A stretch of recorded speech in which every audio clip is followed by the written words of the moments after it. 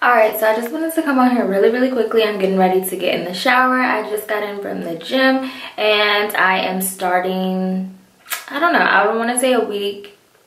I was going to do a week, but I think I might actually need to do more than a week, but we'll see.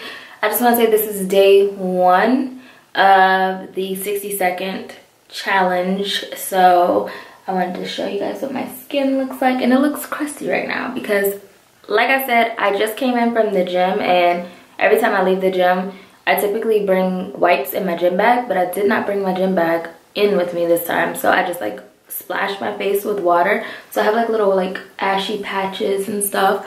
But this is what my skin looks like day 1. So let's see if there's any changes throughout the week. I just used like a off-brand salicylic acid wash, and it's pretty much like a knockoff Neutrogena. So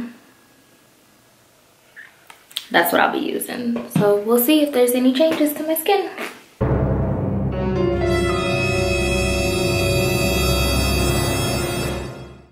So for day 1, if you look, you can see my skin is super dry, really patchy, really textured. I have a lot of hyperpigmentation, and for some reason I was breaking out on my neck.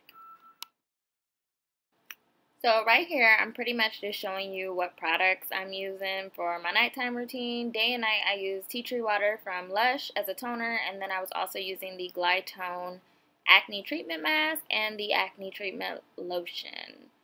All of these products change throughout. I have a bunch of skincare products. As you can see, this is my daytime, and for in the morning is the Boschka Detoxifying Cleanser, Tea Tree Toner Water again, and then the Imperialis Moisturizer from Lush.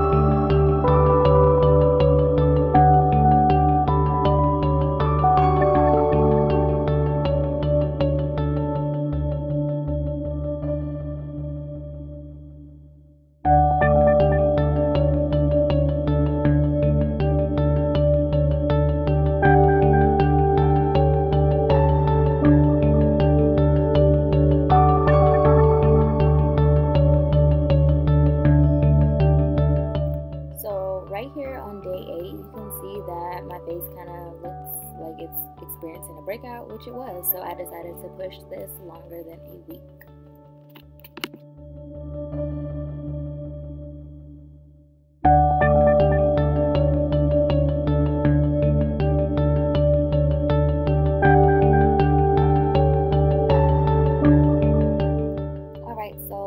Day 21, at the end of this entire little trial here, I thought that my skin looked pretty well.